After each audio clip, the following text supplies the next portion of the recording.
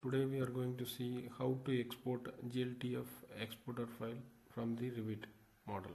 So what you are seeing is Revit model.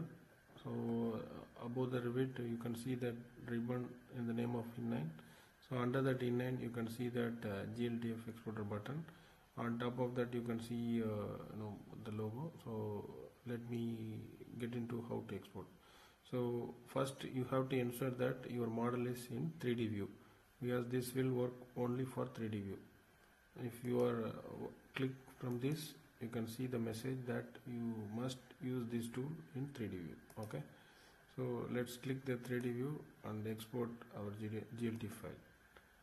Once you click, it will ask you to the destination location, so you can just select and click save.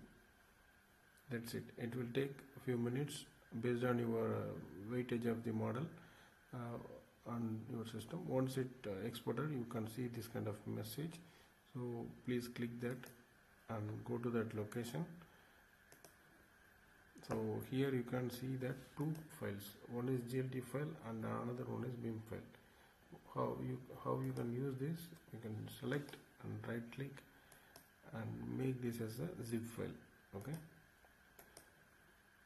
So now you can have a zip file with you.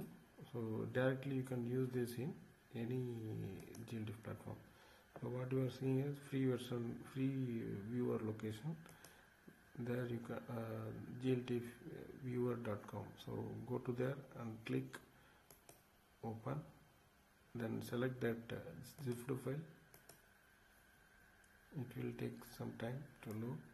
So now the model is loaded and as a 3D. Can you see? So this is what it is. Thanks for watching, guys.